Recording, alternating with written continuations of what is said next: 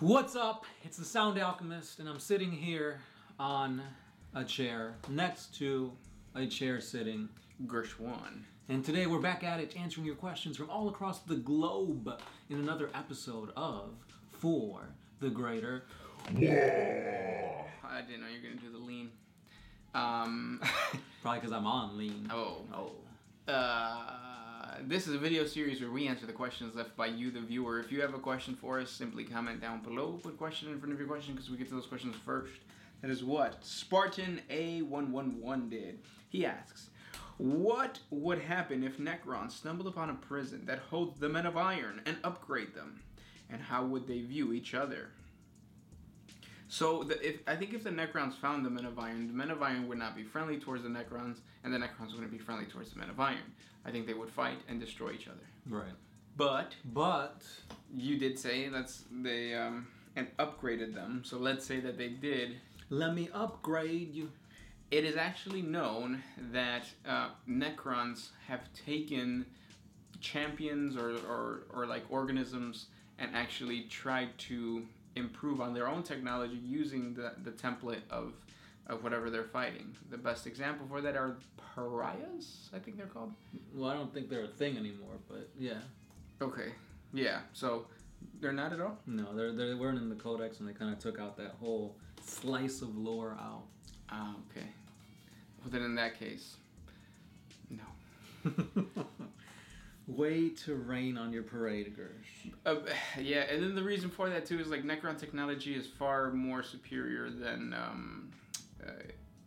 old age technology during the golden age of humanity. I mean, no matter what, I feel like Necron tech would always surpass the Men of Iron tech. Yeah, so if the Men of Iron fought the Necrons would win. Yeah.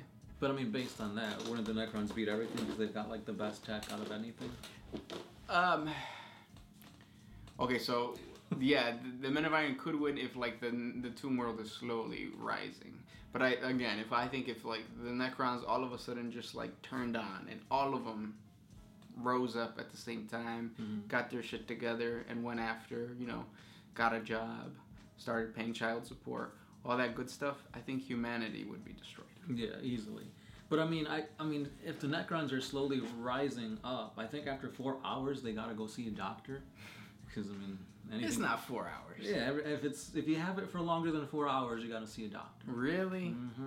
I'm gonna fact check you. I feel like he's had it for longer than 4 hours, and I'm fine. So I don't know. You're just. It's funny because I can see like your blood just draining. Why are you so squishy? Next question. Bunny hop! What's your favorite demon model? That's a good one. I've always liked bloodletters because they look so like demon-like actually. But I have to go with the bloodthirster. Bloodthirsters. More beefy winged version of a bloodletter. I really like the what are the rhino-looking guys? The juggernauts. The juggernauts. Yeah, those are my pretty favorite cool. demons. Yeah. I actually have some, and I'm going to convert some Chaos Space Marines. Next question goes from Nader Potato. What would happen if the Dark Eldar and Necrons battled? Would the Dark Eldars take any prisoners? I think they would, just for fun. Right. I mean, Necrons don't feel pain, but I'm pretty sure they would. They could always use them as like tools to inflict pain on other people. These are like atom demolishers to like slowly rip apart their prisoners. Yeah, or take some flayed ones and like put them in a box, and then whenever they capture people, throw the people in the flayed box, and yeah, they get flayed. Next question. Ricky Montesinos. What is your favorite Chaos Space Marine warband, and what do you think of the Alpha Legion? The Alpha Legion is probably my favorite Legion. Their lore is absolutely amazing. From the very beginning, they were the epitome of all Space Marine Legions because they were the 20th Legion. So they were supposedly like the ones that were going to be held back in reserve. And if you know the story of the... what are they called? During the Unification War... what were they? The Spartans called? The Thunder Warriors? Yeah, the Thunder Warriors. If you know the Thunder Warriors, they eventually were killed, and I feel like the Emperor would have killed off the legions starting from 1, so Dark Angels, moving all the way to the 20th Legion, and the 20th Legion was supposed to be like the cream of the crop. A theory, just a theory. Yeah, I mean, Alpha Legion's always cool. For a while, back when I haven't done my Chaos Space Marine Legion, I was actually thinking about starting either 1,000 Suns or an Alpha Legion Chaos Warband. Because, their models are pretty cool, even though they don't really have anything like...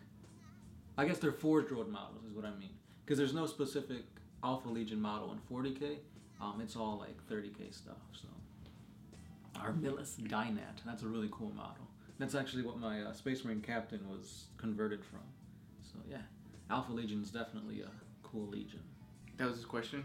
Well, that was the second half of his question. Oh, what was the first part? What's our favorite Chaos Legion? Oh, okay. Or Chaos Warband? That's a tough one. It changes.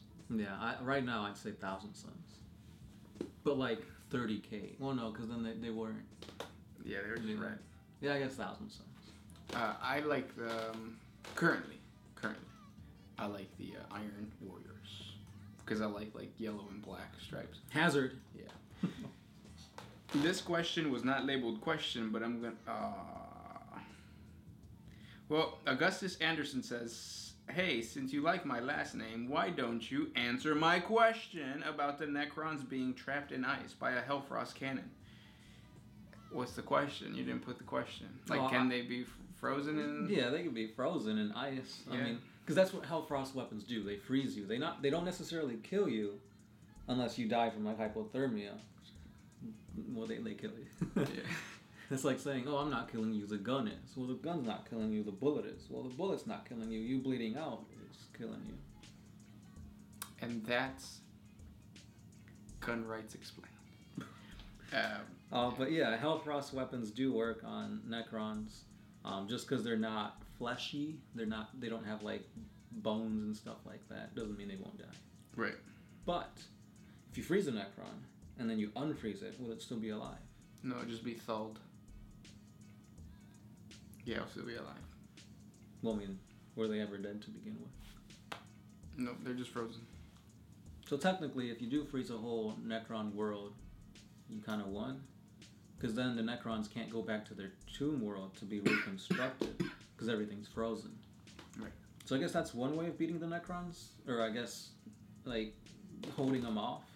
Yeah, but, you would never be able to do that, because, you would have to freeze the entire planet. Right. And, I'm pretty sure that Necrons developed something within the tomb world, not the warriors, but the tomb world, that could survive, really bad cold.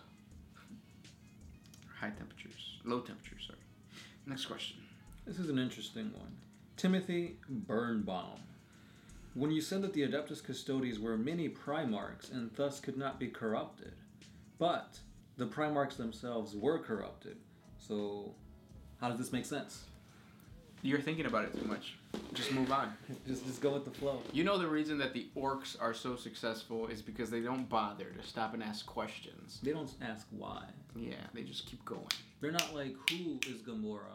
What is Gamora? Why is Gamora? They just know Gamora. But what was your question? Oh, so he's saying, because our reasoning was Adeptus Custodes can't get corrupted because they're supposed to be mini Primarchs and whatnot.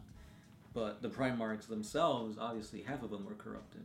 Yeah, but then you also have to look at the upbringing of a Primarch. From the very beginning, they were touched by chaos. They were sent to other places. An Adeptus Custodes did not have that. He was born on Terra, raised on Terra, went exploring, came back. So that's way different than being sent to Nostromo or Fenris. It's all about nature and nurture, and you kind of have to know about that before you begin to grasp the idea of an Adeptus Custodes, because the Adeptus Custodes are basically privileged, and then the Primarchs are the kids who grew up in the hood. Kinda, yeah. Kind of like the Fresh Prince of Bel-Air. Exactly. Mm-hmm. The Primarchs are Will Smith, and the Adeptus Custodes are Carlton. Carlton. I hope that makes sense. And if it doesn't, it shouldn't. And they got good abs. We'll leave it at that. Have you seen Carlton without a shirt on? Anyways, I'm just saying. Fresh Prince of Bel-Air is basically 40K. Next question. This one's by Colton Batter. My friend just proposed a theory to me. I thought he was going to take that in a different way. What if Gork and Mork aren't actually gods, just manifestations of all the orcs' emotions / adrenaline? This goes back to the fact that if so many orcs believe something, it will be true. Thanks for the videos, guys. You are awesome. Yeah, you're right, because they are. Because Gork and Mork is just a manifestation of what the orc energy and the culture of the orcs has created. The old ones who created the Krorks did not create the orc gods. Those orc gods were created based off of the energy that was emitted by the soon-to-be orcs. So in a way, yeah, the second part of that is right. And Gork and Mork, they're not actual, like, people or orcs. That makes sense. They're just an idea. Yeah. A thought. Yeah. And ideas never die. Unless you have people that stop thinking about them. Yeah. Next question. That was the name? No. Oh. Next question comes from Adam99. Oh, what the heck? If Fulgrim... it's gone. Well, basically you're asking, if Fulgrim came back, would it be better for him to come back as a demon or as a clone who helps Gilliman? Fulgrim Demon is way better. Yeah. Fulgrim Demon has a snake tail, wings, and swords. And like 6 arms with swords in them. That would be an amazing model to just have. Mm-hmm. If you think Magnus the Red is awesome, which he is, Fulgrim would be like twice as badass. If you want to see like what a model may look like, they released the Marathi, I think that's what they're called, in Age of Sigmar, and they've converted one of the models to look like Fulgrim. So, yeah. Those were the questions for today. If you guys have more questions for us, or if we didn't get to your question, comment down below. Understand that we are trying to get to as many of your questions as we can. So just keep sending them questions our way. And of course, don't forget we got a Patreon page. That's what helps us bring you more 40K videos each and every day. So don't forget to check out all the other Instagram, social media sites we got. And yeah. Thanks for everything. Keep doing what you're doing. This is the Sound Alchemist. Gersh1. And we are out of here.